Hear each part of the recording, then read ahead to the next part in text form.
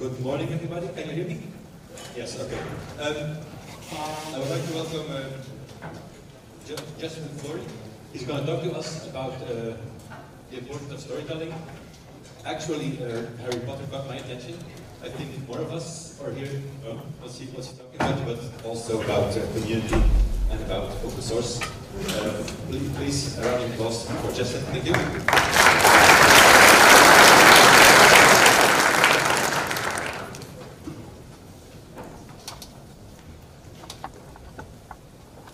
So my name is Justin Flory, and I want to do a quick introduction about who I am.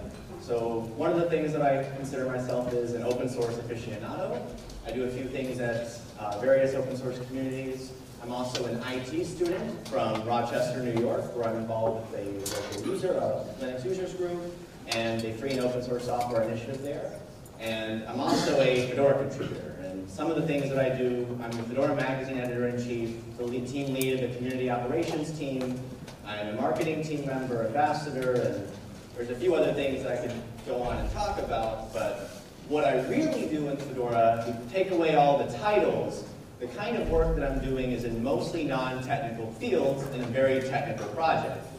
And the best way I can kind of describe that is, I came into the open source community in a very unique way, where I didn't really come in doing technical contributions, and I kind of went headfirst into the community side of Fedora. And I think the best way I can describe kind of what I do is, I'm kind of discovering and contributing to this never-ending novel of what is Fedora and what are the goals and objectives that we're trying to do. But I'll get to that in a minute.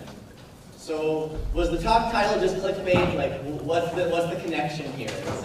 Is there magic in open source? Is that where it is? But it's not exactly that. So, J.K. Rowling has a very unique capability of telling stories. She has a way where she can captivate people with her books, where they're always ready for the next chapter, and they're always flipping the page because they want to know what's next, what the next part of the story is, and it's a page turner. So Rowling's line of work isn't just unique to literature.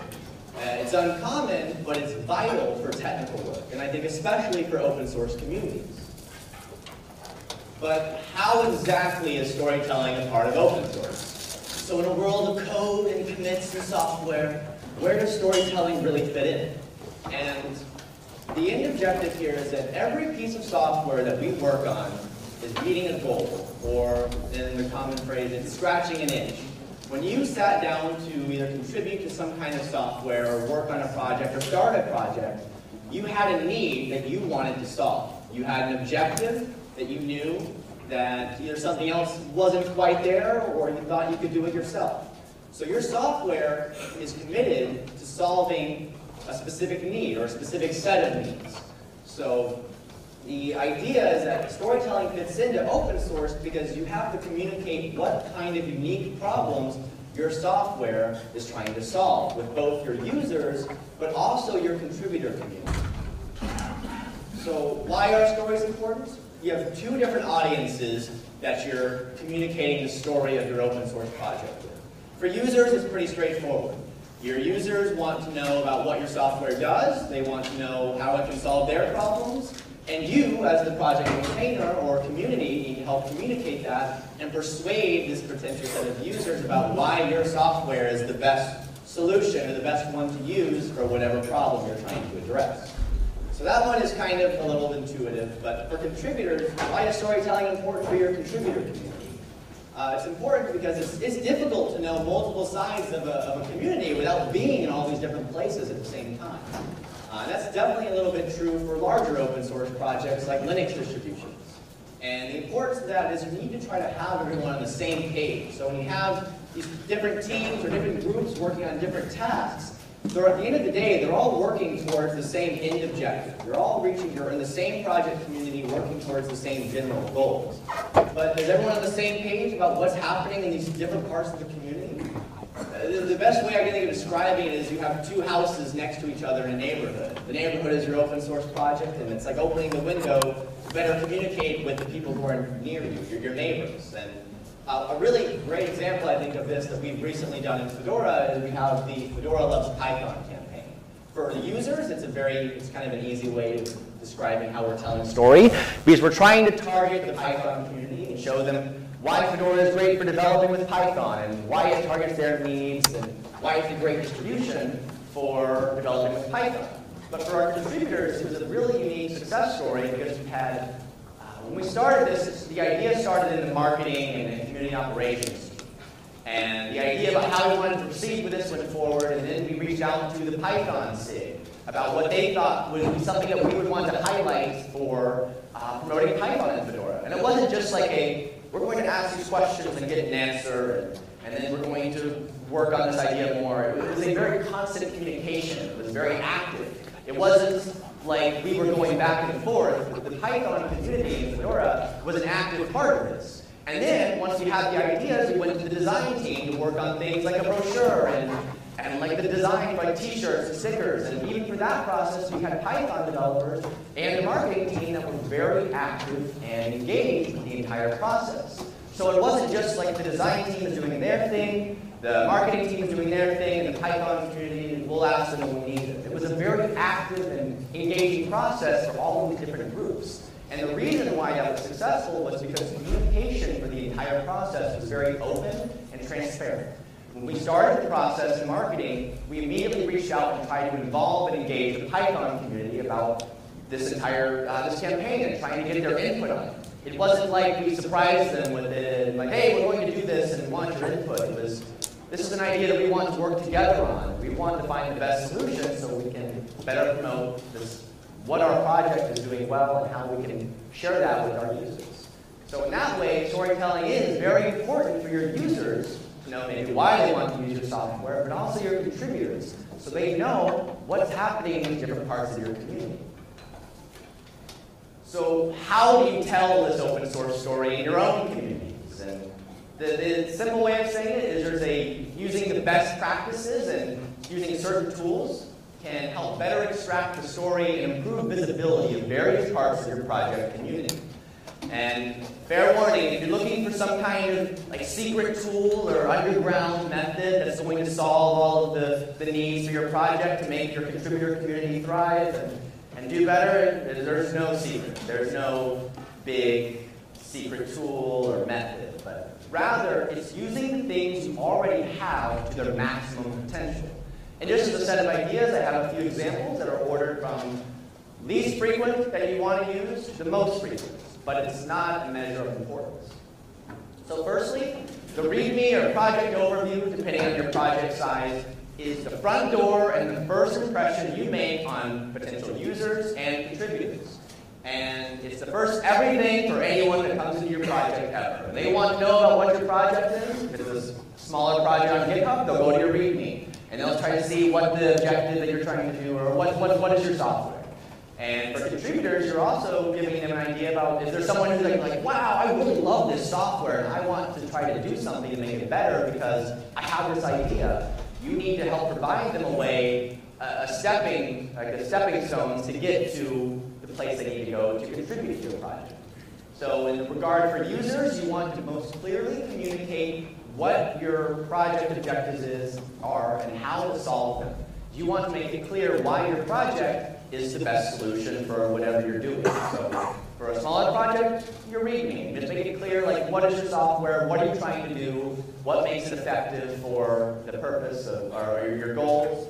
And also you want to include how to get involved. If you have like an easy fix tickets and other things, which I'll get to in a minute about ideas for that. But you want to communicate those. And then for larger projects, if it's like a wiki page that's an overview of your project, like in Fedora we have an overview of the Fedora project on our wiki that goes into things like, what is Fedora? What is Fedora Linux? And what is our community? What are all the different parts of the Fedora community? And what their governance model is like. But also how to join the Fedora project, which then links you to various other resources that we have in the project community. The key thing you need to remember is you have one shot, so make it count. And you need to prioritize the information you want to include, and you also need to organize it. You don't want to overwhelm them with too much information because then they'll just close the page and you've lost them. So you need to prioritize what's the most important things to include in your your front door to your project and make sure you organize it in a way that makes sense. So another tool that you can use is announcement mailing lists, depending on your project size. But it's understandable to worry about sending too many emails to an announcement project list. But the thing that I also see sometimes is that people are afraid to use it because, like, oh, we don't want to send too many emails to the project, to the people who are on the list, which is understandable. But you also have to keep in mind that these people have actively made the choice to subscribe to your announcement mailing list. And they wanted to be included in communication about what's happening in your project community. So it's important for you to, if the decision is like, whoa, we want to announce that we need help on this thing, or that we have this new feature coming, or some kind of key project news, you shouldn't be afraid to use an announcement mailing list in the fear of sending too many mails. Because if someone does end up unsubscribing because they say, like, this is too much and I don't want to read this, then they probably weren't that engaged with your project in the first place. But if they're there and they're following and you're not posting, that's a missed opportunity for you to connect to people who are either active users that you could potentially interest to contribute to your community, or just engage with people who might end up telling the story of your project in other places. So there's various other platforms like this, like opensource.com, and the Fedora magazine is an example too. But you shouldn't be afraid to use the announcement mailing list at all, or less frequently, because people who are there want to know about your project. So you need to keep them informed and keep them connected, and include a call to action if you're going to post there. If it's something like a project news and you're need a little help with something, have a call to action. So that way people who are reading, who are kind of like on the fringe of user and contributor, have a way to engage with the project community. And they know, like, hey, here's a chance I can take a little call. So the next one in order of frequency is writing and blogging. And this is something that I've done a fair amount in Fedora. And I think for larger projects, it's really key to centralize where your contributors are writing their like updates on projects. Or if it's a larger community, sometimes we use planets for people to consolidate other blog posts. Like in Fedora, we have the Fedora planet where anyone who's a contributor can sync their blog up, and then their blog post will appear on the planet. Sometimes there's really awesome posts on there that describe so many amazing things that are happening in this one part of Fedora that you would never have realized unless you read their blog post. Sometimes it's a story about how someone learned to swim over the summer and is not really relevant to the project community. But the thing that we tried doing in Fedora around November 2015 was we introduced the Fedora community blog. And this is kind of the idea behind it is if you want to know what's happening in the Fedora project community, you can go to the community blog and you can see what's happening in Fedora today, what's happening in Fedora this week. And you can sort by categories for all the different sub-projects, documentation, community operations, design, development, the Fedora Council, so on and so forth. And the benefit of having that is that there's no need to try to navigate through this sea of contributor blogs to figure out what's really going on in your project community. So people who are active in your project and in the community can go here and see what's going on in these different parts of the community. And there are people who are users or just interested in your community. They can engage with the project by going here and seeing, like, oh, I was kind of interested in the design team, and I want to get involved with design. What's going on here? For smaller projects, so if you just have like a single Git repository, or maybe it's a small handful of very active contributors, you should consolidate and promote where you're writing content. For a smaller project, you might have it in the README or the project overview about here's where we're writing posts about the project, and you can follow here to figure out what's going on, so on and so forth. But the key thing here is that it shouldn't become too much of a chore. You want to go short and sweet instead of going long and then you're writing 1,000 words and you're like, why did I ever think this was a good idea and I don't want to write this anymore. So you need to, and it actually ends up scoring a lot better too for people who are actually reading your articles when they're shorter and more to the point. So in general, the importance of writing and blogging is you're trying to communicate what's happening in your project community at a larger, more broad level than you might put in an announcement mailing list. And you can write more frequently because it's not like people are really actively emailed or poked about it all the time. So it's a really great way to kind of communicate some of these bigger ideas. Like maybe you have a milestone you're working towards and you want to do like a monthly update. Like here's where this milestone was, we've gone through these issues, we've gotten stuck here. Or we have these really cool things that are coming in the near future, we want to promote this better in the next release of the software, or so on and so forth. But the idea is that writing and blogging is a really great way to give people a better insight to some of the development behind your project and to better understand what's happening in your community. So for a larger project, it makes sense to centralize and have a single place to offer this kind of information. For a smaller project, just more clearly communicate where people can go for news or for updates specific to your project community. And lastly, the last way I kind of picked out is social media. So it's supposed to be short, sweet, and to the point. If you've been doing something this week in your project, like you work towards an issue and you have a few new comments in there, and you can fit it into 140 characters, great. Post something. So people who are engaged with you on social media accounts for your project, if you have one, can follow you that way. And it doesn't have to be something that's like, okay, I'm going to sit down and write a tweet. You know, it's 140 characters. If you did something cool this week, put it there. So that way people can see that your project is active. There's things happening in your project community. You don't have to try to figure out, like, how do I need to make these really cool things that we're doing more visible. Just you do these smaller things that people who are interested can go there, and instead of looking like, well, I don't know if this project is really active anymore, I don't know what they're really up to. Great, they go to your social media and you can see like maybe once a week, or even for a very larger project, maybe even daily. But that's a really great way for people to see that your project is moving and things are happening, and they can follow you on those platforms, and it's a very great way for you to engage with, again, either current contributors for a larger project who might not have an idea about what's happening in these two different sides of the project, but also people who are potentially interested in using or contributing to your software. So once you do all of these things, how do you make efforts, like how do you make the connection? Like if I've really been, all this work that I've been doing, how do I know it's paying off? Like how do we know it's actually having an impact? So I want to give a specific example of what we have in Fedora, which is this really cool thing called FedMessage. FedMessage is it's an event bus that emits a notification for every kind of event that happens in our project. Examples being every time there's a commit to a package repository, every time a new Koji build comes, every time a new bug is filed in Mozilla, blog posts on contributor blogs, translations, Ansible playbook runs, ticket comments, ask Fedora questions, it's all on there. And it's this really cool way to kind of see what's happening in Fedora at this exact second. And in Freenode, there's a channel, Fedora-FedMessage, which is just kind of like this fire hose of all these notifications all at once. And if you go there and you're in the channel, you'll sit for 5 minutes and you'll wonder, how is any of this supposed to help me? Because it's hundreds of lines just coming, and you're like, how do I read or interpret this? But the way that makes it really cool is when we more finely whittle down what we're looking at and we filter it into making connections with certain things that we're doing in the project community, and we make that comparison with data that we have in FedMessage. So a really cool example that we had for FOSDEM being relevant, there was a really cool case study that a contributor put together about our impact about Fedora at FOSDEM.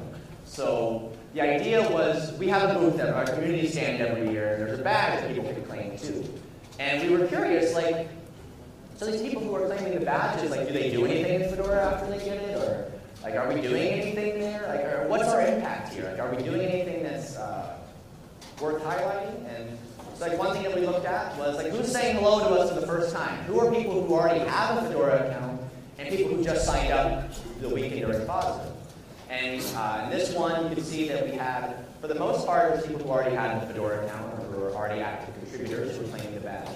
But in 2014 and 2016, we also had a fair number of people who were newcomers to the Fedora project, find it and engage us that way. And then, so the question is, I don't think it's worth it for Fedora to come to FOSDEM. It's not worth it for us to pay to travel, to make people travel here and to make that happen. The end result of one of the conclusions of the data was that out of the 52 people who had attended FOSDEM, 18 of them had an increase in their long-term activity after FOSDEM, and then they jumped up into a higher activity group in I think it was a 6-month period that we looked at before and after FOSDEM. So 18 of those people started contributing more in a long-term view after FOSDEM, and then there was 3 that actually ended up decreasing. And FedMessage is a really amazing way for us to kind of better understand our project community, to see what are we doing well. And it isn't exclusive to events either.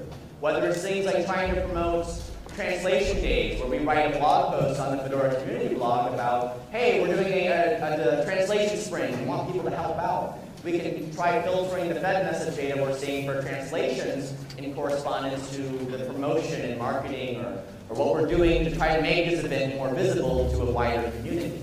So it really is great that we have this. And there's the full blog post is a really awesome blog post, and I really recommend checking it out, because it goes much deeper than anything I've covered here. But, so, how do you show these results if you don't have something like Fed message? Not everyone is so lucky to have something like Fed message. But there's still patterns that you can use to understand your success. So depending on what kind of resources you have in your project community, if you're trying to promote like a specific issue or you've gotten stuck on something and you're trying to engage more contributors or a wider audience, you can try to measure the commits and issues and pull requests that are coming into your repository over a certain span of time. If you have an account registration system, if you're trying to promote contributing to your project, see if there's been an increase in the number of account registrations on your account system for your project. For conference and event engagement, kind of like the FOSDEM example, see if there's an increase in like the number of issues and pull requests after you have a presence at an event or a conference. You can also, if you have a localization effort in your project, see if there's an increase in the number of translated streams or a new language just started appearing in your project. If you have an automatic tool like Zanata and there's a few others as well. But the point is that even if you don't have a lot of the fancy tools, you can still cut it down to something that's very simple and is really kind of universal to any open source project. And if you look at it from a more simple way, you can try to make these conclusions on your own, regardless of what kind of resources or tools you have. But the way I think to look at it is there is a story in your project community. One person saw a world of wizards and witches and magic, and she shared that story, and she inspired billions. You have a story in your project. You need to find your story, and you need to share it. Thank you. If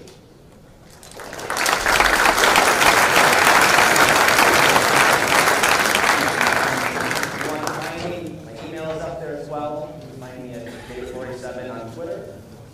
And if anyone has any questions, I'd be happy to answer.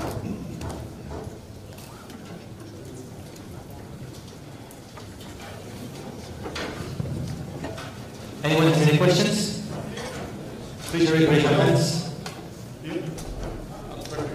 My question was to the last slide you have from the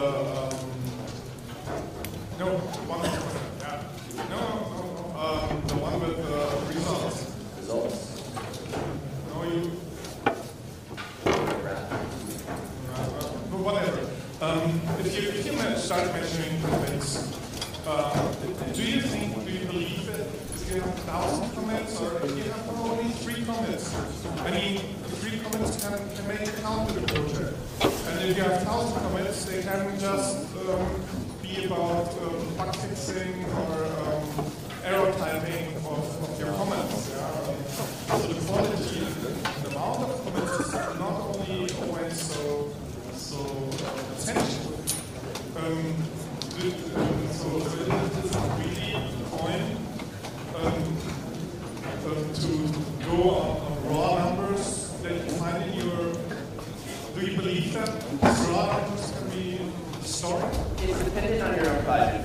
Different projects have different kind of guidelines for how you would go forward with commits. And that's a very good point. So if you have a project that has a lot of commits, like I added a doc string, I added something really simple, then it probably would be a good data point for your look at. So maybe if you're doing more like actual discussion and collaboration in your project in like a bug ticket or in an issue tracker, you might be better off looking at that kind of measure of contribution as well. Maybe pull requests or patches coming into your project. So it really is dependent on your own needs and what resources you have in your project. So like commits, like if it's a project that commits are flying all the time, they're not really a good measure of activity because if you go to one-line commit, then it wouldn't be a good data point because it's so one person might commit 100 lines and one person might commit. So in that case, it'd be better to look at a different data point for bug tracker or some other place where there's a significant point of activity in your project community, you want to look at engagement there instead of counting the number of commits or how long the commit was. Cool, thank you. Any other questions?